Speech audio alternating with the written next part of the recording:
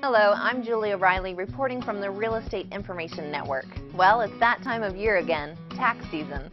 While many people dread this process, others see it as an opportunity to educate themselves in order to get the biggest refund possible. You can too, by claiming all the deductions and tax credits you're entitled to. Every year there are changing tax laws, new deductions, and government tax credits that can dramatically reduce what you owe. So whether you're working with an accountant or preparing the return yourself, do your homework.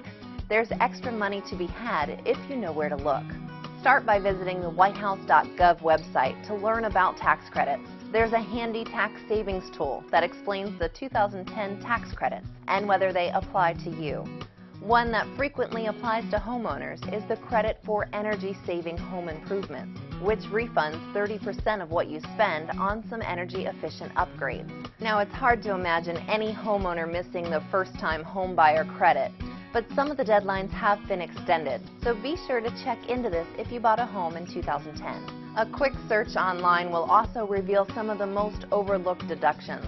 Things like moving expenses, out-of-pocket charitable contributions, job hunting costs, state taxes paid last spring, financing points, and education deductions.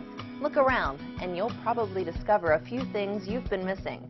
If you find you're getting a nice return, avoid a refund anticipation loan if possible. The annual interest rates are very high, and you'll wind up losing a big portion of the refund you worked so hard to get. One final tip. Millions of Americans take the standard deduction because it's easier, but they are actually shortchanging themselves.